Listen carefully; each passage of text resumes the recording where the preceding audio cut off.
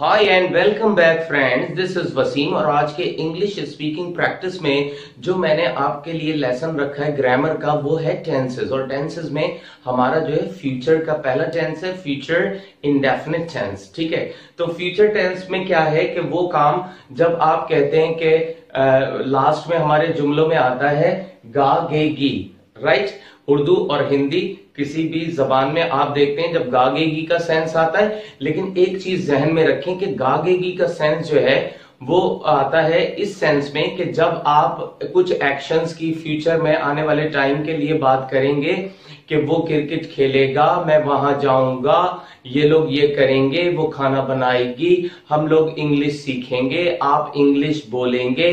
तो ये तमाम जो है इसमें अनसर्टेन एक्शंस की बात करते हैं, यानी गैर यकीनी, जिसकी हम प्रिडिक्शन करते हैं, यानी जिनके बारे में हम प्रिडिक्ट करते हैं, पेशन गोई करते हैं कि ऐसा करेंगे, राइट। तो फ्रेंड्स आ जाएं सेंटेंसेस और फॉर्मेट की तरफ आ जाएं। पहले फॉर्मेट देखें आप, जब आप पॉजिटिव जुमले बनाएंगे तो आपका फॉर्मेट आप इस फॉर्मेट पे फॉलो करेंगे, सब्जेक्ट, विल, वर्ब की फर्स्ट फॉर्म, ऑब्जेक्ट। तो ये आपके होंगे पॉजिटिव सेंटेंसेस जिसमें नहीं का सेंस नहीं होगा, ठीक है। और उर्दू में जो है हमारे मेन वर्ब से पहले, यानी वो खाना खाएगा, तो खाए और गा, खाए के बाद यानी एक्शन के बाद जो है गागेगी आता है, तो ये पहचान रख लें, राइट। तो इसमें जो है हमारे जब हम लिटरेचर वगैरह एकेडमिक सेंस में बात करते हैं तो हम आई वी के साथ शैल इस्तेमाल करते हैं, लेकिन यहां पर आप तमाम सब्जेक्ट के साथ आई, we, you, they, he, she, it, कोई भी आपका सिंगुलर नाउन हो, कोई भी आपका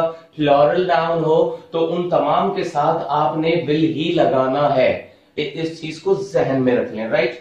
आ जाए फॉर्मेट की तरफ, सब्जेक्ट, विल, वर्ब की फर्स्ट फॉर्म, देन ऑब्जेक्ट। तो आ जाए सेंटेंस, ये सारे पॉजिटिव सेंटेंस है। I will get a car, मैं गाड़ी खरीदूंगा।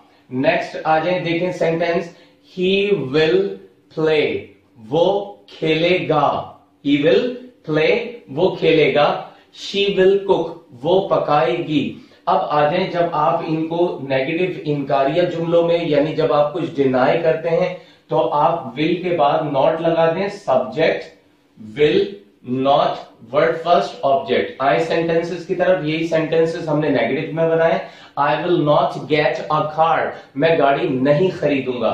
ही विल नॉट प्ले, वो नहीं खेलेगा। शी विल नॉट कुक, वो नहीं पकाएगी।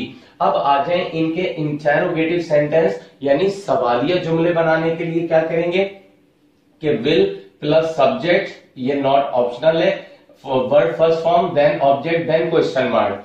Will you get a car, क्या आप गाड़ी खरीदोगे। विल ही प्ले, क्या वो खेलेगा। विल शी कुक, क्या वो पकाएगी।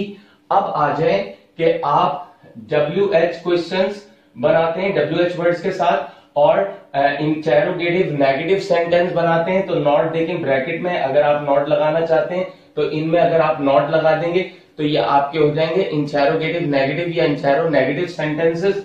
Will you not get a car, क्या आप गाड़ी नहीं खरीदोगे। विल ही नॉट प्ले, क्या वो नहीं खेलेगा। विल शी नॉट कुक, क्या वो नहीं पकाएगी। तो इस चीज को ध्यान में रखें। आए और सेंटेंसेस देखते हैं। विल यू लर्न, क्या आप सीखेंगे। विल यू लर्न इंग्लिश, क्या आप इंग्लिश सीखेंगे। या हम कहते हैं विल यू प्ले, क्या आप खेलेंगे। विल यू राइट, क्या आप लिखेंगे। और अगर हम कहते हैं कि व्हाट विल यू लर्न, यहां पे है कि व्हाट यानी WH वर्ड होता है, तो व्हाट से और ऑक्सिलरी से जब सवाल होता है तो डिफरेंस क्या रखना है कि जब कहते हैं विल यू लर्न, क्या आप सीखेंगे, तो इसका आंसर आप ऑक्सिलरी में देंगे। जब आपसे कोई भी हेल्पिंग वर्ब से सवाल करता है तो आप यस और नो में जवाब देते हैं, राइट। तो आप कहेंगे यस और नो। लेकिन जब आपसे सवाल होता है WH किसी भी वर्ड से, तो आपने कंप्लीट आंसर देना होता है। व्हाट विल यू लर्न, तो आप सीखेंगे फ्रेंच, तो कहेंगे I will learn French, I will learn English, जो भी आप सीखेंगे। तो देखें कि जब आपका आ जाए क्या आप, यानी क्या के बाद अगर सब्जेक्ट आता है, क्या के बाद सब्जेक्ट आता है, तो आप हेल्पिंग वर्ब से जुमला शुरू करेंगे। और इसको उलट कर दें, अगर आप क्या, तो ये इस जुमले की पहचान होगी व्हाट विल यू। अगर मैं कहूं आप क्या आप आओगे, क्या आप बोलोगे, ठीक है। तो क्या आप बोलोगे, तो क्या पहले आ रहा है फिर आप आ रहा है, तो ये जुमले की पहचान होगी विल यू स्पीक। और अगर मैं कहूं आप क्या बोलोगे, यानी आप पहले है और क्या बाद में है, तो होगा व्हाट विल यू स्पीक, आप क्या बोलोगे, आप क्या खाओगे, what will you eat. Understand friend, इस चीज को ध्यान में रखें। मैं क्वेश्चन नेक्स्ट WH वर्ड्स के साथ देखें friends. Where will you go, अब वेयर पहले WH आ गया, विल फिर सब्जेक्ट फिर और इंटेरोनेगेटिव बनाना है तो आप नॉट लगा सकते हैं। वेयर विल यू गो, आप कहां जाओगे। When will he do this work, वो ये काम कब करेगा, तो कब के यानी टाइम का पूछ रहे हैं तो व्हेन आपका WH आ जाएगा। कहां का प्लेस का पूछ रहे हैं तो आप वेयर लगाएंगे। अब कंडीशन का पूछ रहे हैं तो आप कहेंगे how will you cook food, आप खाना कैसे पकाओगे। How will you drive a car, आप गाड़ी कैसे चलाओगे। अच्छा, which game will you play, आप कौन सा गेम खेलोगे। व्हाट विल ही ईट, वो क्या खाएगा। Y will you not learn English, आप इंग्लिश क्यों नहीं सीखेंगे। Y will she not forgive you, वो आपको माफ क्यों नहीं करेगी। तो फ्रेंड्स, इसकी ज्यादा प्रैक्टिस करिएगा, अपनी कम्युनिकेशन में इस्तेमाल करिएगा।